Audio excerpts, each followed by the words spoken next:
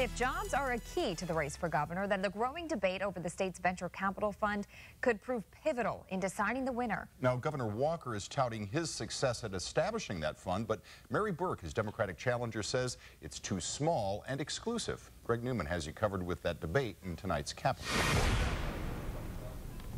FluGen Incorporated is developing what it hopes will be a world-changing vaccine to protect people against every kind of flu.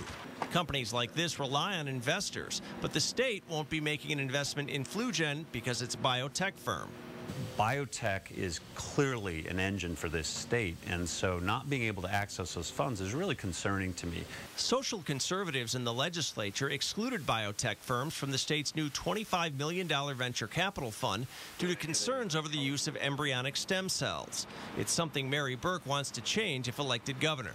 And this is something that if we're going to grow Wisconsin's economy, we need to be able to provide the capital to startups that are going to grow jobs here in Wisconsin.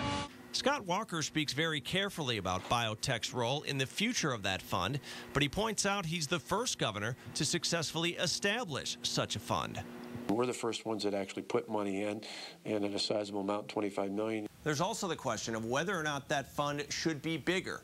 Democrat Mary Burke is saying it should be at least $120 million. The governor is taking more of a wait-and-see approach.